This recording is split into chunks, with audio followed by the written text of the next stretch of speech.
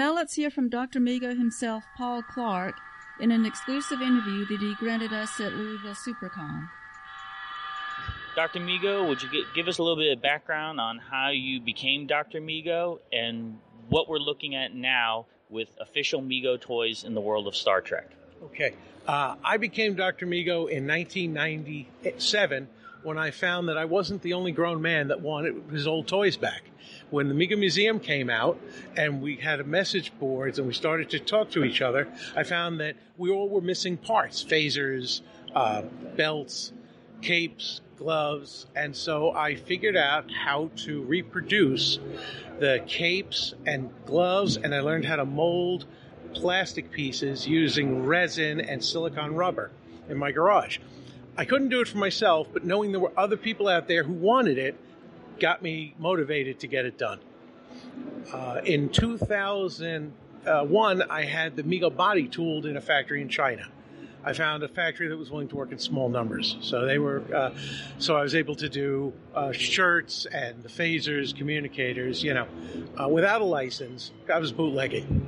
And you're doing this for your passion for the dolls, is that correct? Well, yeah. I mean, once you're a Mego, Mego guys get it. The G.I. Joe people, there's tons of accessories still out there, because they all have pretty much the same boots. But with Mego, a lot of characters had very specific accessories, so they're just not out there. So there's a lot more loose figures than complete ones. And it just seemed a shame to me that the only people who could really only some people could enjoy displaying their figures complete.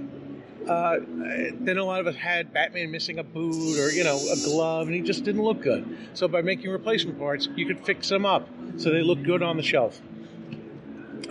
My friend of mine, Joe Senna, had worked in Star Trek licensing, and he came back from L.A., moved back to New York, and he saw what I was doing with the Megos and said, you really should get a license. You already have everything there. I know people in the Star Trek business. Talk to them about a license. Well, the Diamond Select Toys had the license. So we went to them, and they said, yeah, we're Mego fans. We dig it. Let's try it out. Let's see if they sell.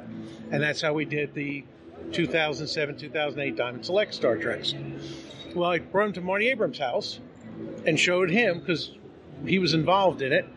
And I showed him the Endorian that I made.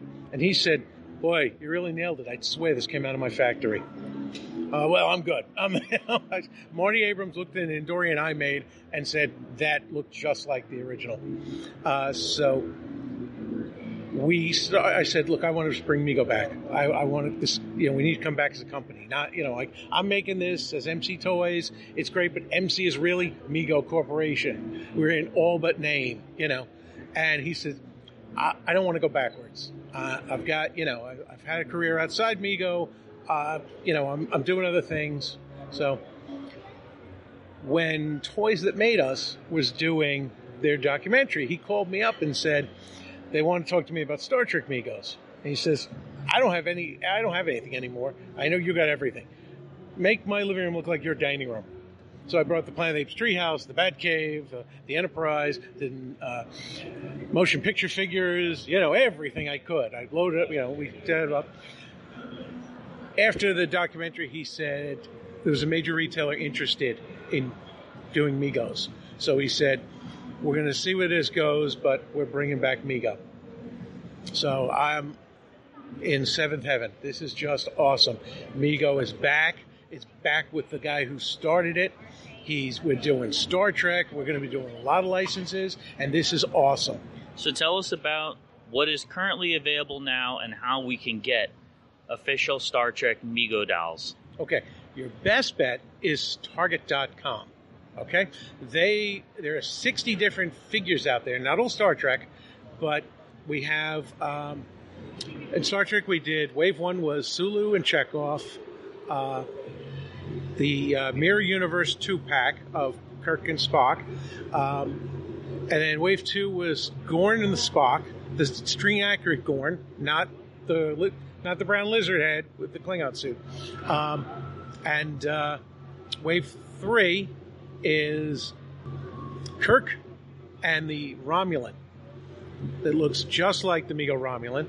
And the 2-pack is Mirror Universe, Sulu and Uhura. And Sulu has a new sculpt with the scar, etched in as part of the sculpt, not just a little paint dab on the cheek like Playmates did.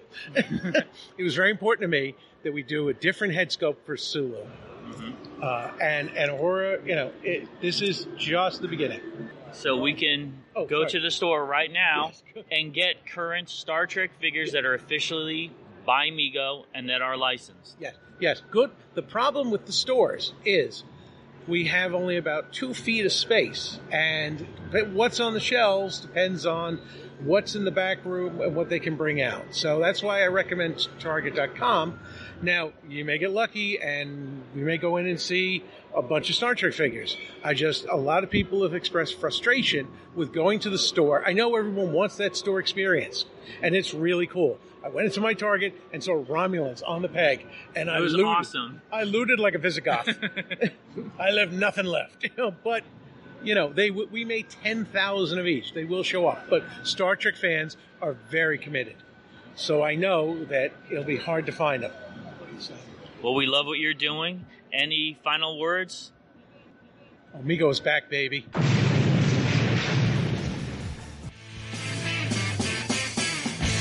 Thanks for listening. Make sure you hit that subscribe button and join our Facebook group. Live long, and may the Force be with you. Nanu Nanu.